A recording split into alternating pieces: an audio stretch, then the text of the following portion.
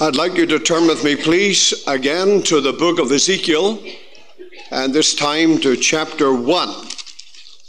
The prophecy of Ezekiel and chapter 1.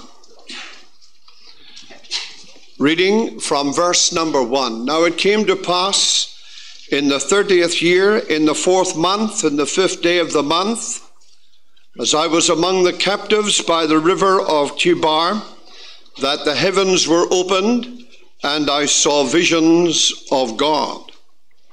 In the 5th day of the month, which was the 5th year of King Jehoiachin's captivity, the word of the Lord came expressly unto Ezekiel the priest, the son of Buzi, in the land of the Chaldeans by the river Chebar. And the hand of the Lord was there upon him. And I looked, and behold, a whirlwind came out of the north, a great cloud, and a fire enfolding itself, and a brightness was about it. And out of the midst thereof, as the colour of amber, out of the midst of the fire. Now, look please at chapter 3.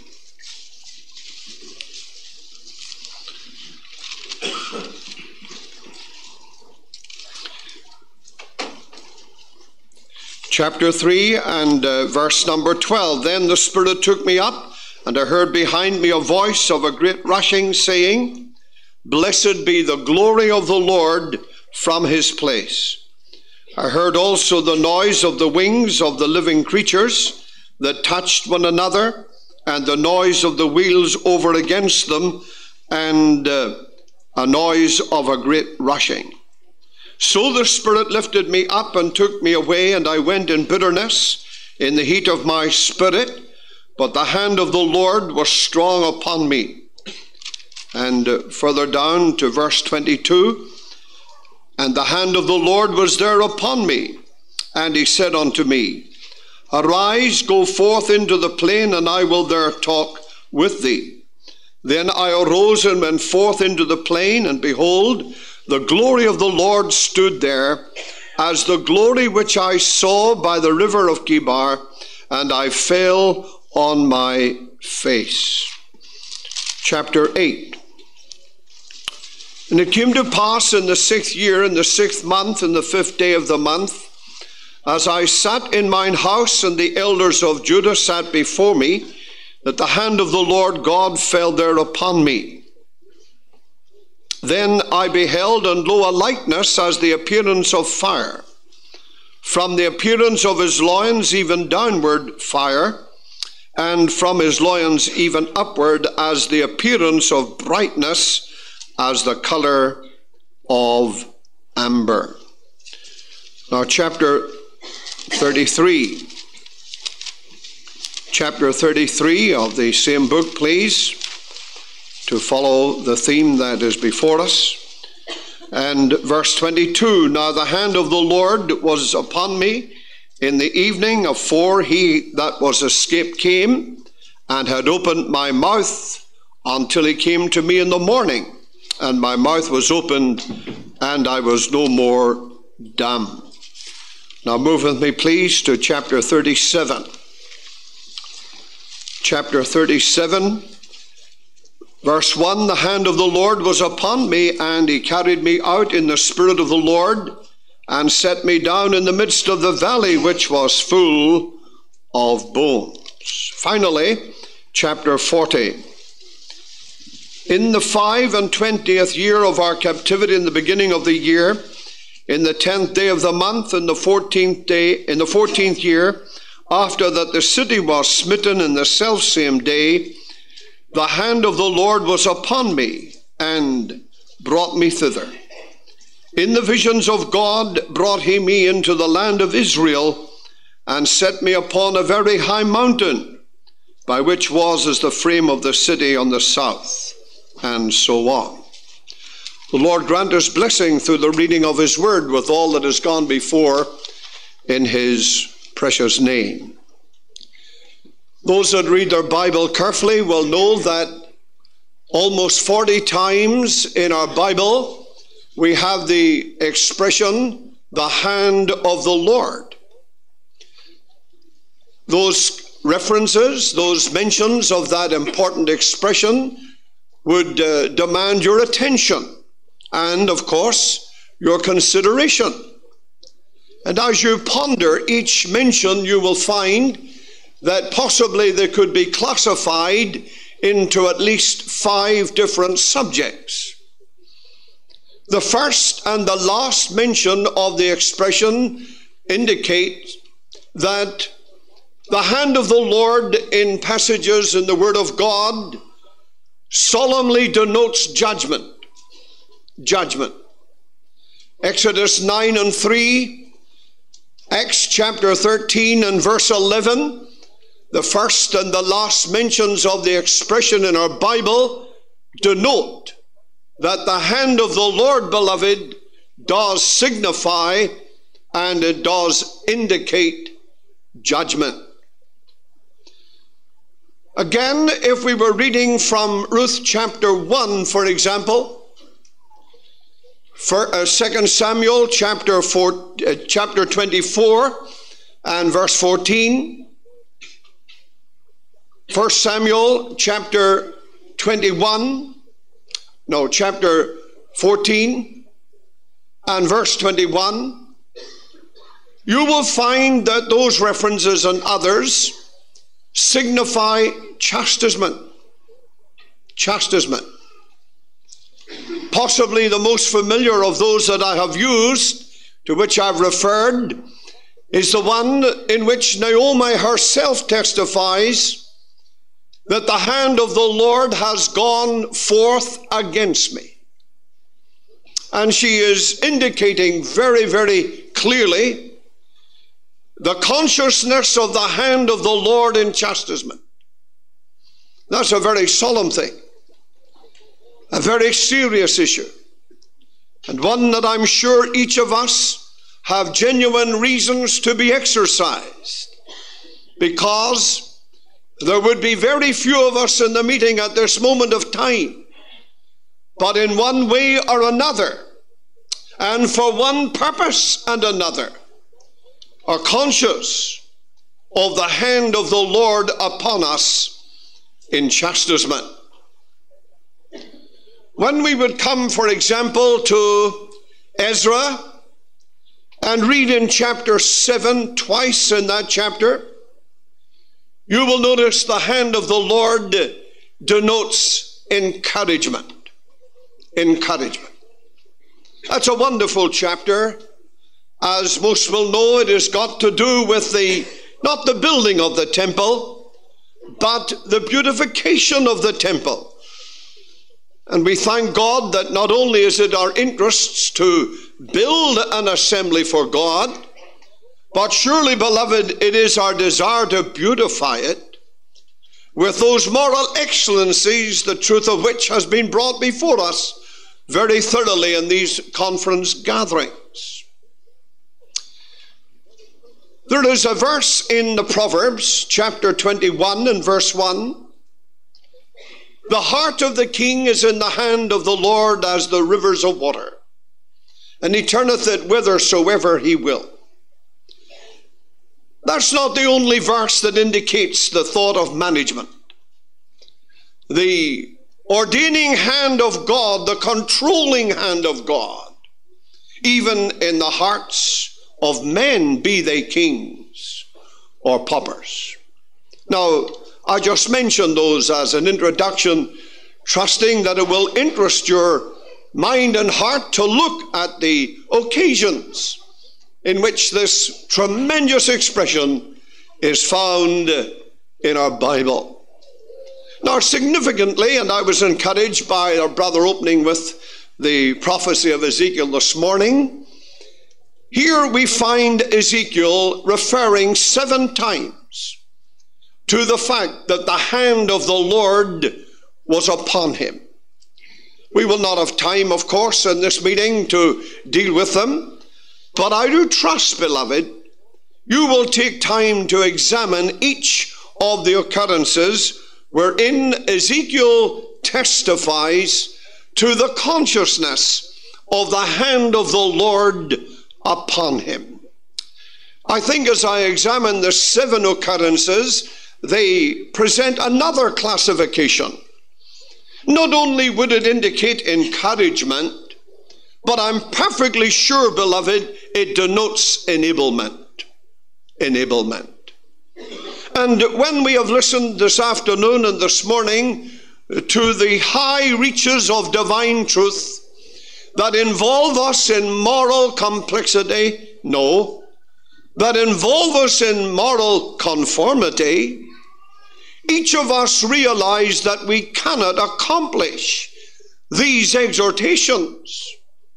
We cannot acquire these tremendous experiences unless we are empowered by a power outside of ourselves, and that power is divine.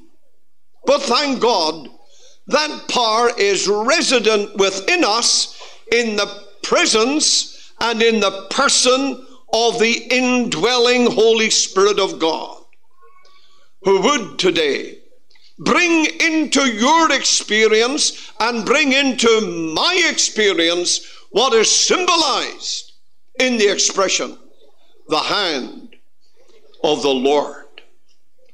In this connection with Ezekiel, it denotes power.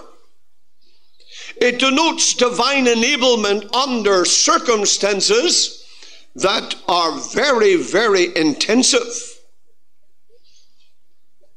But circumstances that, because of their presence and record in your Bible and in mine, prove to be exceedingly instructive. Instructive. And so I just want you to think of some of them. As I say, we couldn't possibly cover all of them. But we have heard already today that many of God's people, and I'm perfectly sure many in this audience, undergo and are undergoing some of the strangest experiences they could ever imagine. And wasn't it heartwarming to listen to our brother remind us that soon the night will be over. Soon the wilderness will be covered. And soon those experiences will give way to something extremely different. But in the meantime, we are passing through perhaps something that is turbulent. Turbulent. The turbulence here is indicated by the whirlwind. And you will know in this country more than we know in Malaysia that a whirlwind can be very, very destructive. Very destructive. But thank God, in the passage from which we have read this afternoon, this whirlwind is not destructive, it is instructive. Now, God can change your very, very difficult circumstances that seem like a whirlwind intent on your destruction. He can so enable you by his power to experience his hand upon you as to bring you to see that the cloud is radiant. That the experience is real. And I find that's where this dear man is in this chapter. If we were to examine his circumstances, we could write over it disappointment. For was he not a priest born? He was. I wonder, did he not intend in his early day and expect that the moment would come when he would function for God according to the law of God? I'm sure he did. Being born in a priestly family, he had that privilege. He had that expectation. I would think the mention of the 30th year and the opening expression of this chapter is referring to his own age. The very time when he would come into the very place and function for God. But he's not there. He's far away from it. He's not in the place where he expected to be at this time. He's not exercising the privilege that he expected to exercise for God. And you know where he is. He's in a strange land, facing the dethronement of his king, facing the debasing of the sanctuary, and all those things that are here in this chapter and in these chapters of Ezekiel.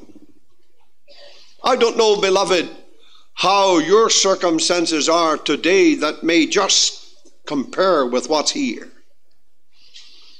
Maybe that you're passing through what seems to be a most frustrating experience. So devolving upon you is the pressure that you feel it's just like a destructive whirlwind. But listen, in spite of the turbulence, the Lord is in control. The hand of the Lord was upon him. Notice what we have heard and what we see now is this, that the word of the Lord came expressly to him. Isn't that beautiful? And I would love to think that in your circumstances this afternoon, however incredible they may seem to be, they're bringing you into the invaluable experience of the empowerment of God. The hand of the Lord is upon you. And at the same time, bringing the word of the Lord to you in all its wondrous grace and power and suitability. That's why we're here. That's why we can look back to many experiences of this nature. When passing through the turbulence, when passing through the trial, the word of the Lord has come expressly. Maybe the brethren ministering unlikely, and it's possibly absolutely true that they knew nothing of your circumstances. And yet, the word ministered was exactly what you needed. And may it be so today, beloved. And surely with the variety of ministry we've heard, your need somewhere must surely have been met by the word of the Lord coming expressly to you. The hand of the Lord upon him. The word of the Lord coming to him. And you notice at the end, the glory of the Lord appearing. I love that. Because he has observed the mobility of the throne. Those mysterious wheels. Those mighty wings. What do they indicate? Don't think they're imponderable. Don't be overcome by the ponderous nature of these terms, beloved. You younger Christians, be encouraged, as we have heard this morning, to read this book and to remember this, that what this man is experiencing is the mobility of the throne of God and the God of the throne to come to where he is. Where is he? He's in Babylon. He's down there with the captives of God's people. And yet, the throne is right there. That's wonderful, isn't it? And you understand that in the New Testament. Let us come boldly unto the throne of grace, that we might obtain mercy and find grace to help in time of need. It comes to us in our circumstances, and we can come to it, whatever the circumstances may be. Now, I want to move quickly and move on, please, to chapter 3. And just have a word here, and probably that's about all we'll have time because of the exercise. But I see quite a number of my younger brethren and sisters here today, and I want to speak to you very, very directly. I have a burden for you in this third chapter. For here is the apostle, I was going to say. Here is the prophet, and twice in this chapter he experiences the hand of the Lord upon him. I want you to see that in spite of the trouble, the Lord has still a communication for his people. The Lord has still a communication for his people. I want you to notice in chapter 3, the honey of the sweet roll. The honey of the sweet roll. Take time to read the opening verses of this chapter. And I'm going to ask you, beloved, in the presence of God this afternoon, what really do you feed on? We have been solemnly charged, especially in the morning meeting, with the fact that we are not reading the Word of God. Now that's a very solemn thing to be faced with in a conference like this. And here it is. Here is this man being told to assimilate the roll, to bring it into his being. There it is before him. But he must, as it were, bring it right in to his own experience, into his own soul. You have a book in your hand. I'm asking you with all the exercise of my heart this afternoon, do you know the sweetness of this roll? Are you assimilating it more than your necessary food? At least 3 times a day you sit at a table, perhaps, and naturally sustain the body. Isn't it incredible that very few of us, perhaps, have opportunity or take opportunity to feed upon the Word of God 3 times a day? Such is our weakness. Years ago, I suppose, we were noted as men of the book, and I don't want to be insulting. It's probably that we're now men of the bank book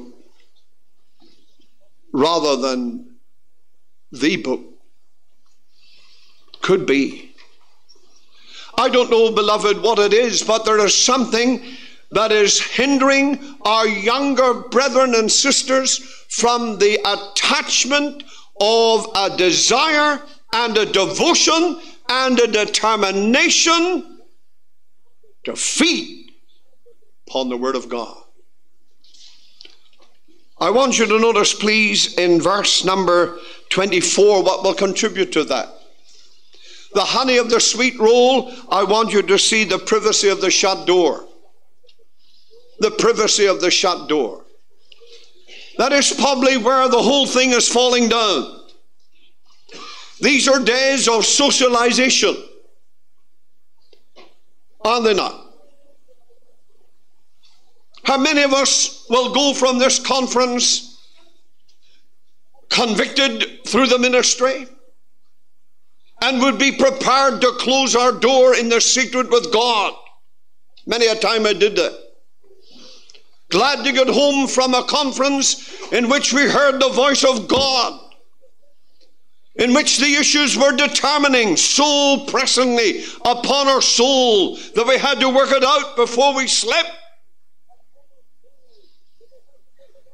The privacy of the shut door. I wonder, do you have that in your experience? Don't make excuses. I remember trying to do that with an honored servant of God that some of you, if not all of you, knew many, many years ago. And I wrote the late Mr. Fred Kundig and said to him, you know, Fred, I find it very difficult right now to get place and quietness to study my Bible. I'm just living in a room with my wife and little girl, and I find it very difficult just to get the time and this quietness. And I was perfectly sure I'd get a lovely letter of sympathy back. Sorry to hear about it, Tom. Do your best, won't you? Not with him. Oh, no. He wrote back these words, he that is faithful in that which is least shall be faithful in that which is greater.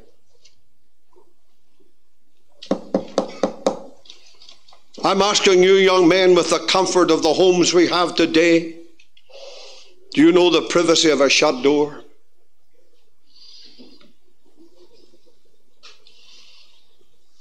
How are you going to hear the voice of God? How are you going to know the hand of the Lord upon you? How are you going to experience what comes out in verse number 17? Son of man, I have set thee as a watchman unto the house of Israel. What is he here? The responsibility of select stewardship.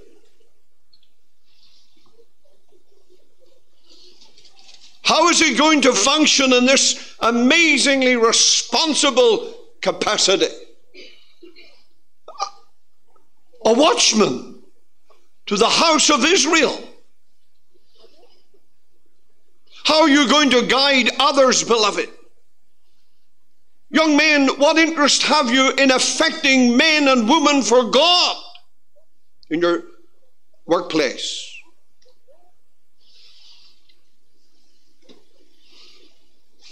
You allow me to say it, won't you? I was just 15 years of age. I didn't go to university or college, and I was just put into industry. And I was only 15 years of age the day I met for the first time Sidney Maxwell. And from the moment I met that young man who was 4 years older than myself, I never rested till I saw him gathered out to the name of the Lord. Thank God for that.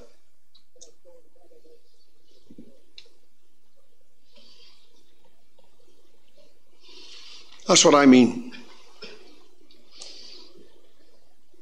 I'm not going to go into the story, but I mean that with all my heart. That was the only one I saw in that way in my time in industry. Not the only one. How are you going to be like this? You're not reading. You're not shutting the door. You're not appointed in any sense to a sphere of responsibility.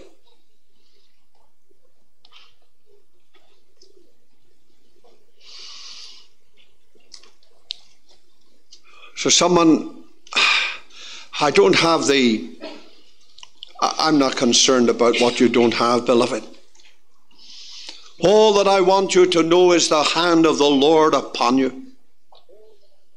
And in the last verse of this chapter says God, but when I speak with thee, I will open thy mouth, and thou shalt say unto them, thus saith the Lord God, he that heareth, let him hear, and he that forbeareth, let him forbear, for they are a rebellious house.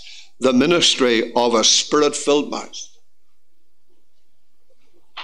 The ministry of a spirit-filled mouth. The hand of the Lord upon me. May God bless his word.